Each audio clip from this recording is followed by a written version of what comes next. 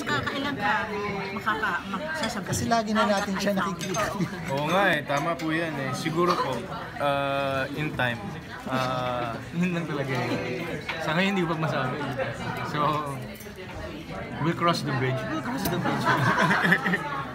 Yung tanong ni Lea sa mga ibang artists, ano daw take away mo dun sa experience mo sa serye na to?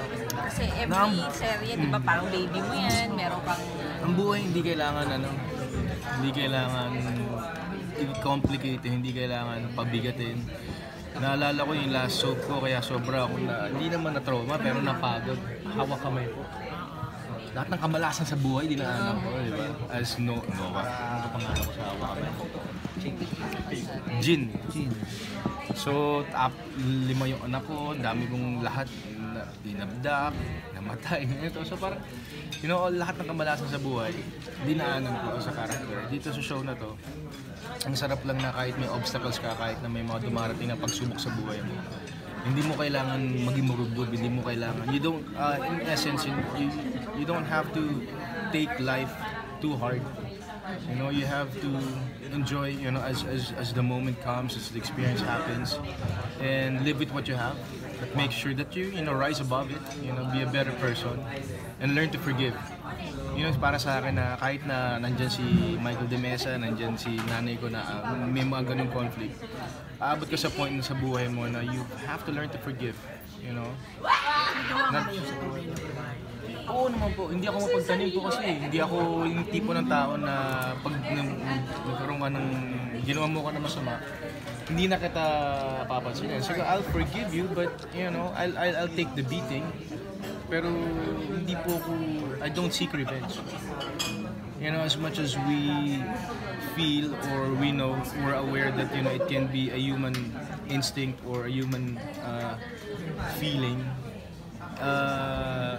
Hindi kailangan, we don't have to seek revenge kasi di ba hindi naman para sa atin yun. So para sa akin, gawin mo ako naman sumabala ka sa buhay mo. I have better things to do, and that's been my mantra in this business. I guess one of the reasons why I'm still around is because I never take things too personally. Even when I was starting up, with what people say, what people do or do against me, I don't take it against them. I just focus on the good things. I just focus on what I can do to be a better person and not focus on the negative things. And the same thing as his character na kahit anong pagsubok ang daanan mo, there's always a silver lining. There'll always be a better. There'll always be a better day. Ikaw daw yung cause ko, ba't maaga daw natapos? Ayaw mo na daw? No, I think the show has run its course. And it just all fell into place. And I told Deo from the beginning, sabi ko 5 months lang Hindi ko talaga kaya mahabang show. Ilang episode? 4 months and 1 week po. 17 weeks po.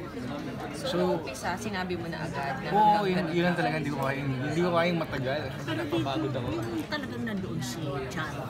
Isa sa pinakamagandang eksena yun. Thank you po. Nandoon talaga si Charo. From the beginning po. From the beginning. Opo. Sa pilot po nandun na siya. Bookends lang po talaga si Tita Charo. So happy rin ako kasi kasama ko siya. And she really, she was there. And sabi ko, full circle because our first show together was Esperanza 20 years ago. And then now magkasama kami. So sabi niya last soap she did was Esperanza. So yun. Si RC, very bubbly. She has this vibe, she has this energy na talagang papanoorin mo. You'd be glued. And that's what's needed, for us to be entertaining. So ang sarap niya panoorin, ang sarap niya maka-eksena because marami siyang binibigay. Magaling siya, hindi siya mahirap turuan, hindi siya, kumbaga, mahal niya yung trabaho niya. So nakikita mo and na-appreciate mo and mas magaan po yung trabaho. Each update sa Marawi. Alis na kami, nandun sila Kuya Binoy ngayon. Buong buwan po kami dun. Kailan kayo alis? Ako Thursday. Isang buwan back. Sino ang babae? Si Maylin Dizon. Si Maylin. Opo, si Jasmine Curtis. So isang buwan kang mawawala sa Manila para doon. May iba lang. Si Robin kasama niya. Si Robin. Sino ang director? Sharon Dayok. Sharon Dayok from Women of the Weeping River. He's from the South. He's from Mindanao. We wanted somebody from the South. Award award-winning yun. Magaling yun. So, ano yung mga precautionary measures na ginawa para Marami. We were back by AFP. You know, we did research for 6 months, logistics and everything, training. So all angles are covered. We have all the permits that are needed to be fixed, and so lahat yun naka-organize na. We've been planning it since January. The entire film will be Yes. lang Manila. Magiging Mga malaki pa po. mas malaki. War po siya eh, war film. So we have good-natured people that are, you know, giving their money. Opo. Not investing because it's not kasi so everything goes to the foundation that needs about 250 million to build houses for the displaced Maranaos. Pero ang ganda rin ang ginagawa ni Lenny, yung piso para kay Lenny. Last 2 minutes. Pwede ikaw. PJ, base sa role mo, base sa sinabi mo kanina, dati ba ano ka? Masyado kang conscious about your future? Siyempre Yung naman. sinabi mo kanina, di ba, yung realization mo nung gawin niya to, dati ganun ka kaano? Alin? Na dapat ganito, seryoso. In the next 5 years, dapat ganito na ako, blah, blah, blah. Siyempre, 5 years. When I started in this business, I didn't have anything. That was in 98. And sabi ko sa mami ko, give me 5 years. I was building my life in the States. Sabi niya, after 5 years, sabi ko, ma'am, okay pa ako dito. Okay, another 5 years. So talagang may ano siya. May plan. May goals, may end goal. Bawat ano, milestone. So when I reached my 40, I thought I was gonna stop. I was gonna retire. I wanted to, you know, end it on a high note. Hindi pa ako pwede umalis eh. So now, tuloy lang. Kasi mas... yung trip mo sa Sagada na parang ginawa niya yata sila ng Birthday, just, you know, to recommune with nature and just to really reconnect with the Lord. So mas gusto ko yung na pupunta ka sa ibang lugar para, you know, para share love.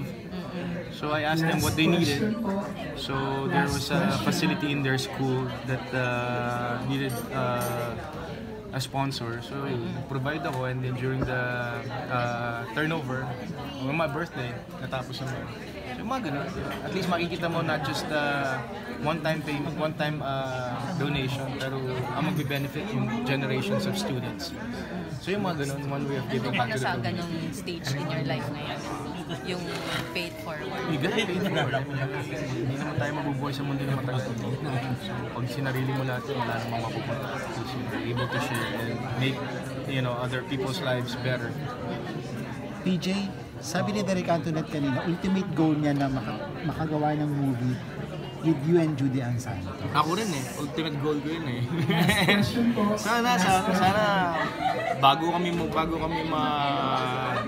magtumanda ng tuluyan ni Judy, magawa kami kumain. Kasi super fan pala siya ng movie mo dati, kaya pala siya nag-apply kay Direk Joyce bilang ano. Yeah, first movie kasama ko siya sa kami ni Regine. So nag-script ko siya kay Joyce para sa amin ni Judy. So Naghahanap siya ng project. Ulitin din si kanyang libigin. dito eh. Tanong ako sa'yo. Anong sikreto mo para hindi ka tumatanda? Nakita ko ka sa Dutch and Positive lang. Bampiro yan. Ano lang, Mapera ka daw. Hindi, Bampira. Mampira ka daw. positive lang. Lord lang. Basta ano ka lang, wala ka lang baggage sa buhay. Oo nga PJ, ganyan ka pa rin nung tayo nun sa Dutch, di ba? That's it. Kaya tumanda. Thank you po. Hindi na conscious na ako. Ako tumanda na pero For the loot bags. Kasi yung iba left na walang loot bags. Please make sure you show up.